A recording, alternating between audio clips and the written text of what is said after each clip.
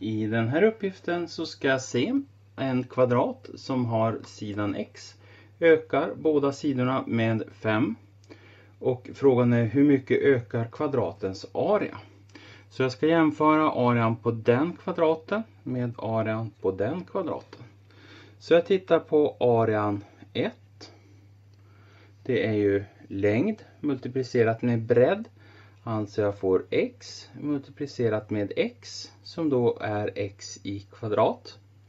Sen tittar jag och ser på hur ser arean för den kvadrat ut som har fått längden x plus 5. Alltså ökat sin sida med 5.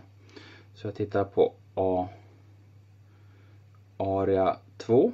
Vi ska se area 2 här. Är då lika med x plus 5. X plus 5. Multiplicerat med x plus 5. Och det här då är ju detsamma som x plus 5 inom parentes upphöjt till 2. Den här parentesen den kan vi ta och utveckla och då blir det x i kvadrat. Sedan har x multiplicerat med 5 multiplicerat med 2. 10x. Sedan har jag 5 i kvadrat. 25.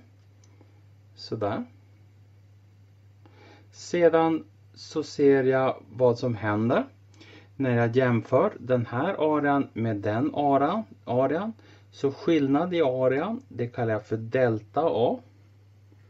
Och den här arean 2 är ju större än den här arean som är area 1. Så area 2 minus area 1. Så jag har x i kvadrat plus 10x plus 25 minus area 1 som är x i kvadrat. X i kvadrat och minus x i kvadrat, de tar ut varandra. Så skillnaden i area, delta A, är detsamma som 10x plus 25. Så det är skillnaden i area och så mycket som den här arean ökar när den går därifrån till dit. Och sedan då i B-uppgiften, jag skriver B här. I en annan kvadrat ökar ena sidan med 5 cm. Så här har vi ökningen med 5 cm. Och den andra sidan den minskas med 5 cm. Så det är den här. Hur förändras arean då? Ja, jag vet fortfarande hur stor arean är från början. Den är x i kvadrat. Men hur stor är den här arean A3? A3.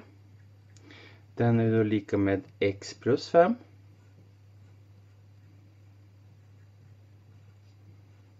Och här har jag x minus 5. Sådär. Och x plus 5 och x minus 5. Det kan jag räkna med på konjugatregeln. Så det blir då x i kvadrat minus 25. Sådär. Och så sen så ser jag om jag tar den här arean och den arean och jämför dem åt. Och tittar på hur stor är skillnaden i area. Och då tänker jag mig att det här är min ursprungsarea och det här är den andra arean. Så jag jämför med att ta area 1 minus area 3. Area 1 det är x i kvadrat. Och så sen så drar jag bort den här arean A3 som då är x i kvadrat minus 25. X i kvadrat minus 25. Sådär. Och så sen tar jag och räknar. Så x i kvadrat minus x i kvadrat. Plus plus det är plus. Sådär. X i kvadrat och minus x i kvadrat tar ut varandra. Så kvar blir 25 centimeter kvadrat. Så den här arean 1, om jag tar den arean och drar bort arean 3 så får jag en skillnad. Får jag alltså 25 kvadratcentimeter. Så den här arean är 25 kvadratcentimeter större än den där arean. Så hur förändras arean i B? Så svar. Den minskar med 25 kvadratcentimeter.